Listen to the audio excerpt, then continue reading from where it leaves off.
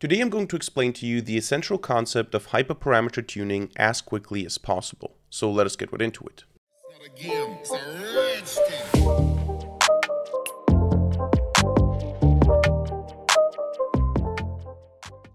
Alright, so let us get started right away. One thing we need to understand before we can understand hyperparameter tuning is the idea of splitting data into a training and testing set, and also splitting into validation sets, and maybe also cross-validation. So these are concepts that we're going to cover quite quickly here. Imagine you have some supervised machine learning task and you have a data set that you want to use for that. So supervised learning, for those of you who don't know it, means the data is labeled. We have ground truth. We know the correct answers. We know in the case of a regression task what the correct value is that we're trying to predict. We know in the case of a classification task what the correct class is that we're looking for, and our data contains the answers. So what we usually do when we train a model is we use around 80% of the data for training, so that would be the training set, and we use the remaining 20% or whatever remains here for testing, for evaluation. The idea here being, if I have a model, I train it on the data here and it performs, let's say, decent. It has 97% accuracy on the training data. It could happen that it only has 20% accuracy on the testing data. So we reserve a portion of the data that the model never sees just to see if the model can perform decent on this unseen data. Now, what we sometimes also do is we reserve an additional portion of the training data. So for example, here, 20% of the 80% for validation. Validation is basically the same as testing, but it has a different purpose. The validation set is for tuning the model, for tuning certain things about the model, for tuning the so-called hyperparameters.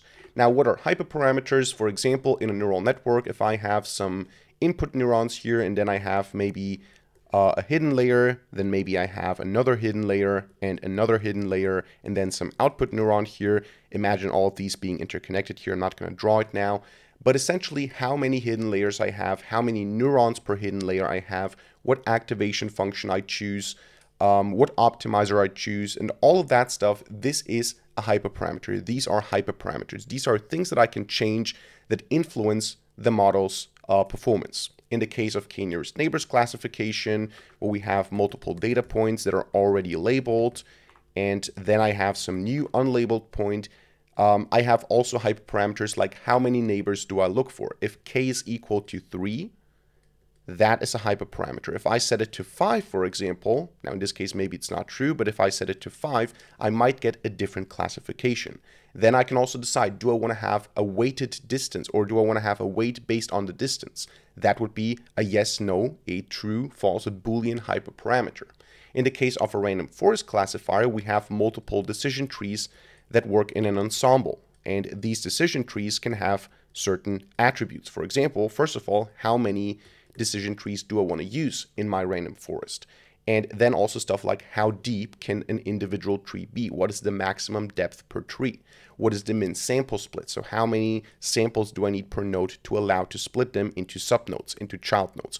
All these decisions that I make can influence how well my model performs. And before launching a model into production, it might make sense to actually go ahead and try different configurations to see what works best. Now, the cool thing is we don't necessarily need a validation set for this. We can use something called cross-validation. So CV, cross-validation, the basic idea being if I have my training data here, I can split it into folds and I can use these for training and this one for evaluation. Then I can use these for training and this one for evaluation. I can basically use everything except for one fold for training, and then just use this one fold for testing, for validation, and then I don't need to throw away 20% of my data when it comes to training the model. So I can use all of the training data for training the model, but I can still do validation. Now that we understand the theory, let us put all of this into practice. We have a very basic setup here. We just load the breast cancer dataset into Python. We do an 80-20 train test split, and then we scale our X data because one of the two models, the k-neighbors classifier, is scale sensitive because it relies on a distance measure. So we need to scale the data. And now what I can do without any hyperparameter tuning is I can just say knn is equal to k-neighbors classifier with default settings. And then I can say knn.fit. I can pass here my training data, which is scaled, and my ground truth, the Y train data. This trains the k-neighbors classifier instantaneously because in this case, we just use the data as training. The data itself is the model. And then I can evaluate it. I can say knn.score to evaluate for accuracy, and I can pass the test data, which is scaled, and the ground truth for the test data. Now I get a certain score. In this case, I get 95.61% accuracy. But what happens, for example, if I say that I want to have a different number of neighbors I look at? So we can look into the documentation. The default number here is 5, which means that our model uses the 5 closest neighbors to determine the class. So what happens if I say this is equal to 1? Only consider the closest neighbor that you have. If I do that, in this case, nothing changes. In this case, it's the same result. What if I change this to 9? In this case, also the same result. So it seems like for this particular data set, it doesn't really have a huge effect to modify this. Now, maybe we can go extreme and try 23. Oh, this changes now the score. So in this case, that is worse for this particular train test split. But what I'm doing right now is not a good practice. I'm trying to figure out the best parameter using the testing data. So I have nothing to evaluate this on that I have not used before. So this is not how you tune hyperparameters. But in general, this is the idea. You have different parameters that you can set. I can, for example, also decide that I want to use a distance-based weighting for the neighbors. So I can say here weights is equal to distance. Now, this has a positive effect in this case. So you can see the idea, and you can see that it can be quite tedious to do this manually, and also you don't want to do this on the testing data, and also I don't necessarily want to reserve 20% of the training data for validation. So I can do something very simple in Scikit-Learn. I can remove these cells and I can say from Scikit-Learn .model selection import, and then I can import something called grid search cross-validation and also randomized search cross-validation. I'm going to talk about the difference here in a second. But in the case of our k-neighbors classifier, what I would do now is I would define a so-called parameter grid. So I would say param grid is equal to a dictionary where the keys are the names of the hyperparameters, for example, n_neighbors. And then on the right side, I would pass a list of values that I want to try. For example, I could try 1. I could try the default 5. I could try 9, and then I could try 23, which I just did. Then in addition to that, I also want to see if it's better to use weighting or not, distance-based weighting or not. So I can say weight, I think the parameter was weight, no, it was weights. And then I can pass a list here with the words uniform, so no distance-based weighting or distance.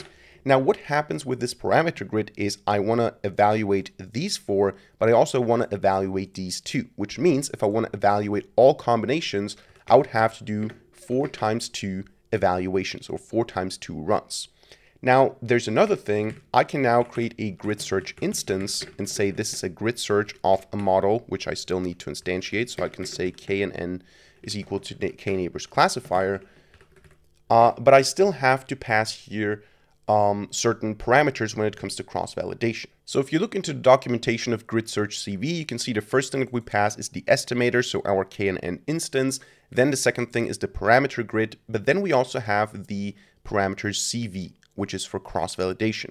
And if we scroll down and look at CV, you can see that this gives us the number of folds for the cross-validation split, which means that if I have 3 folds, I'm gonna have to do 3 runs because I have to train on 2, evaluate on the third one. Then I have to train on other 2.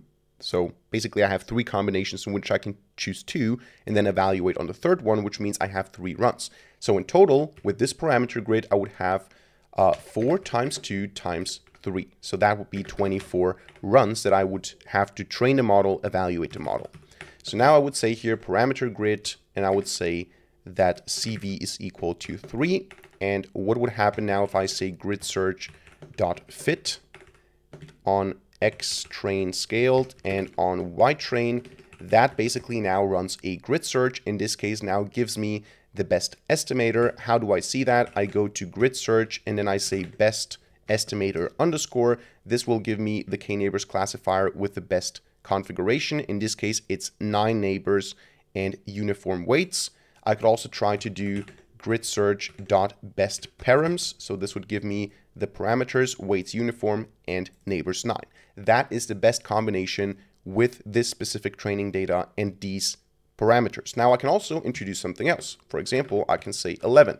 Now keep in mind, every time I increase the number of things I have here, I increase the multiplication. So I have 4 times 2 times 3. Now I have 5 times 2 times 3, which is 30. So I have to consider all of this. So I can run this, and now I would get 9 still. So even though I have 11 in the list, 9 seems to be better. So that is the optimal choice given this particular set of training data. Now, there is also the randomized search CV. This is useful if you have a large parameter space or if you have continuous space. So for example, you could have some hyperparameter here. I'm going to just call this hyper. That could be something like 0.2. It could also be something like 0.675. It could also be something like 888, so 0.888. That is a continuous space, and in this case, randomized search CV might make more sense. It also makes more sense if you have a huge range. So for example, 0 to 2000, everything in between. So let's get rid of all of this and let's do a randomized search for the random forest. I'm going to delete these cells here. And the idea here is, as I said, we're working with distributions. So I'm going to import something from SciPy. I'm going to import actually from SciPy.stats. I'm going to import rand_int for random integer. And now we're not going to specify a parameter grid. We're going to specify a parameter distribution. So we do the same thing as before. We define the hyperparameter that we want to tune, but instead of providing a list of values to choose from, we provide a range to sample from. So for example, I could say if I want to have the min samples split for a random forest, I could say I want this to be a random integer starting from 2 up until 11. For the number of estimators and estimators, I could say that I want this to go from, let's say, rand_in 5 to 500, for example. And then I could say that I also want to have a max depth. So I'm going to say max depth, and this could be anything from 2 to 50. Now we can do the exact same thing as before. I can say randomized search, and I can say that this is randomized search CV. I pass again the instance, so I have to define a random forest classifier just like before with default settings. And then I can say pass this, and then as a parameter distributions dictionary, I'm going to pass param_dist, and I can still pass CV equals 3.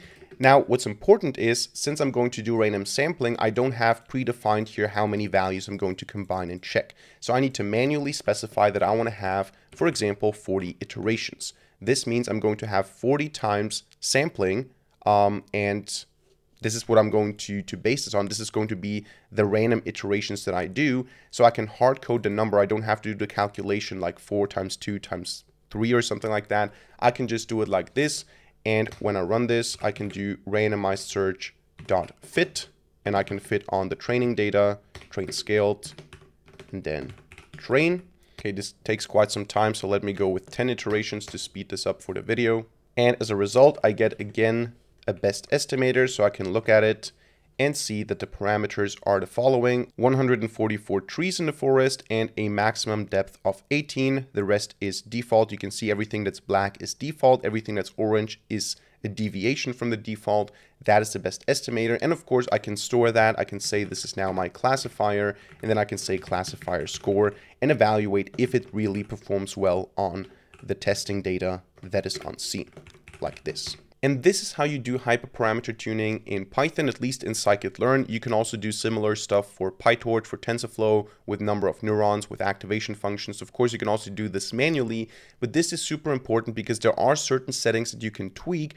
If you tweak these settings, you're going to get better performance, and you want to do that with a validation set or with cross-validation. And then finally, you want to evaluate in the final round before deploying on unseen data, the testing data. This is how you do hyperparameter tuning. So that's it for today's video. I hope you enjoyed it and hope you learned something. If so, let me know by hitting a like button and leaving a comment in the comment section down below. And of course, don't forget to subscribe to this channel and hit the notification bell to not miss a single future video for free. Other than that, thank you very much for watching. See you in the next video, and bye.